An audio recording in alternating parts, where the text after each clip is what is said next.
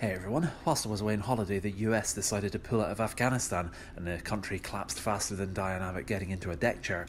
The Taliban are back in charge and they've got lots of ideas about what to do with the place, like a much bigger and more violent version of one of those TV home makeover shows. Perhaps they'll convert the spare bedroom into an arms depot, and in the garden, what about a nice water feature? Except instead of water, of course, it's the blood of the innocent. And the kids' treehouse, well, that could double up as a gallows, because quite contrary to the media's suggestion, the place is actually quite far from being a lawless Wild West. Really quite the opposite. Say what you will about the Taliban, they do tend to be, quote, tough on crime, tough on the causes of crime. An expression, of course, first used by Tony Blair just around the time he got the UK involved in Afghanistan.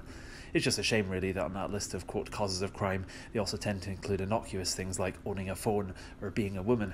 When it comes to the government's policies, I actually misread things initially and mistakenly thought they were being quite progressive when they said that, like many Western countries, they didn't want driver's licenses to just have two gender options. Albeit then I read the detail and saw that rather than adding genders, they want to restrict it back to men only. Anyway, the regime change was fairly swift, largely owing to the former Afghan president fleeing the country, quote, to avoid bloodshed, presumably his own, I'm guessing. He's currently living it up in the UAE, having smuggled $160 million out of the country's treasury before he left, albeit I guess that's something a lot of people aspire to doing when they've just been sacked from a job.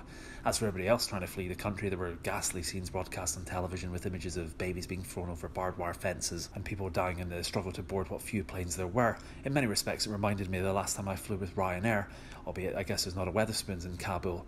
On viewing the scenes, Harry and Meghan were, quote, left speechless, which made a nice pleasant change, from their usual torrent of inane, touchy-feely rubbish. But anyway, thus ends America's decades-long involvement in the country, and we can thus welcome in a warmongering caliphate on the side of the Russians and Chinese, brought to us not to the world by President Trump, but by sleepy Uncle Joe Biden, who's probably senile enough that he thinks the Soviet Union's still trying to invade the place. There was an astonishing story about him this last week when it was revealed that Osama bin Laden personally intervened to prevent an assassination attempt on him 10 years ago when he was still the vice president under Obama.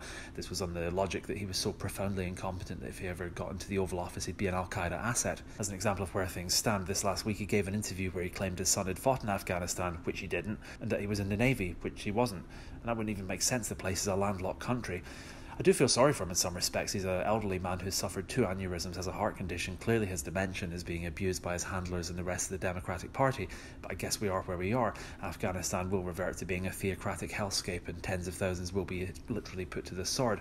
But at least the cabinet that allowed it to all transpire was diverse and gender inclusive. In a couple of months, when ghastly footage comes out of girls being whipped to death for the crime of not covering their face, it might look very painful, but at least no one's feelings will have been hurt, and I guess that's all that matters these days. Anyway, see you next week. If you like these, click subscribe.